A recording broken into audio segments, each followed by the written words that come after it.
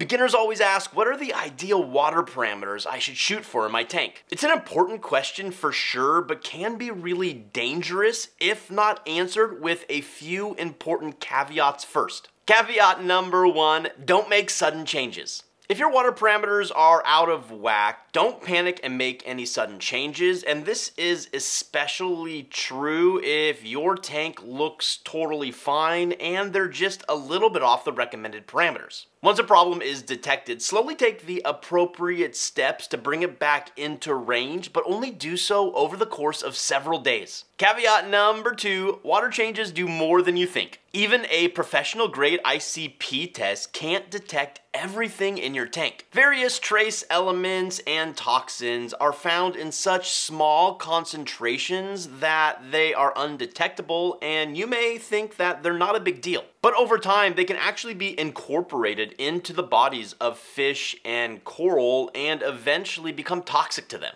A simple 10 to 15% weekly water change can help keep these invisible toxins at bay. Caveat number three, don't chase the numbers. I'm about to answer the initial water parameter question, but it's really important to understand that they're just recommendations. If you're being consistent with your weekly water changes and your nitrates and phosphates are 10 to 15% too high, as long as your tank looks healthy, then there's absolutely nothing to worry about. I'm not going to give you the ideal water parameters for every single thing out there. For example, pH really isn't that useful for a beginner. If you're like me and live in an average-sized home full of people and animals, it's going to be nearly impossible to get your pH up into the recommended range. And honestly, it's not a big deal. Sure, your corals are going to grow a little bit slower, but that's a topic for a much more advanced level reefer. But here are the parameters I would test for with their recommended ranges. Calcium, alkalinity, and magnesium are important water parameters for invertebrate skeletal growth. Calcium and alkalinity are depleted the quickest and usually in a set ratio.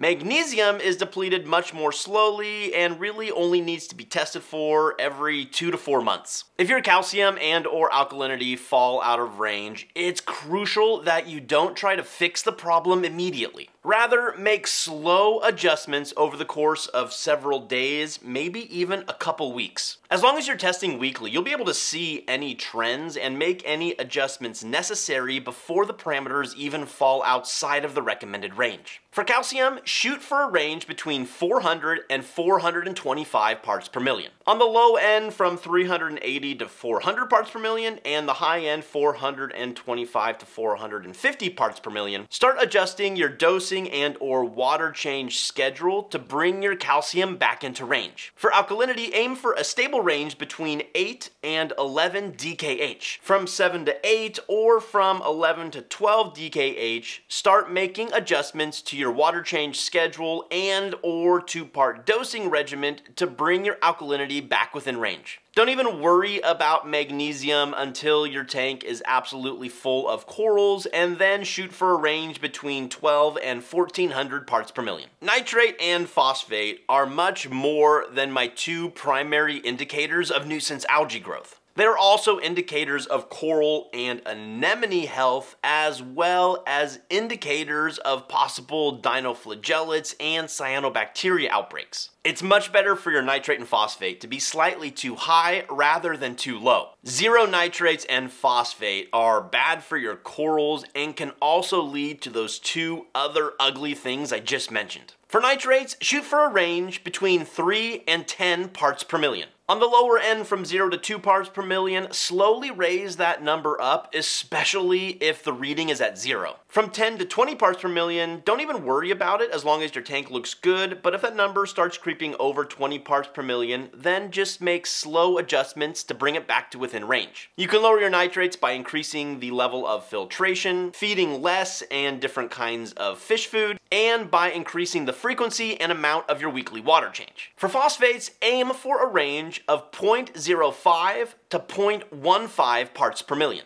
From 0.00 to 0.03, slowly raise it up until it gets back within range. And when your phosphates start creeping above 0.15 parts per million, slowly bring it down by increasing your filtration, changing the frequency and amount of your water changes, or changing the type of food or how much food you feed. A super important thing to consider regarding phosphate levels: if you already have nuisance algae growing in your tank and your phosphate levels are reading 0.00, that doesn't mean you have no phosphates in your tank. Rather, it means the nuisance algae is consuming all that phosphate, thus showing you a reading of 0 parts per million. Ammonia nitrite should be at 0 once the initial nitrogen cycle has been completed. If any big change occurs in your tank, this could temporarily spike your ammonia and nitrite levels. This could be the addition of new fish or an animal that died. Once the nitrogen cycle is complete and my tank is up and running, I really never ever test for ammonia and nitrite unless I see a problem with the system or I add a whole bunch of new animals. Click here for another informative video from HelloReef, and until next time, be well and happy reefing, everybody.